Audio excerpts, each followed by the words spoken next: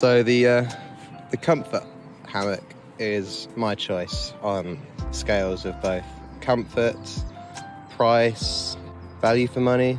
I guess if it wins both of those, it wins value for money. Yeah, it's a bit bigger. Feels way bigger when you're in it. I wouldn't have had to spend an extra like 10, 15 quid on extra kit, even though I probably would have bought some carabiners anyway, because I like buying carabiners. And I wouldn't have had to make my own strap on a sewing machine or hunt around camping shops for or outdoor shops for like climbing equipment.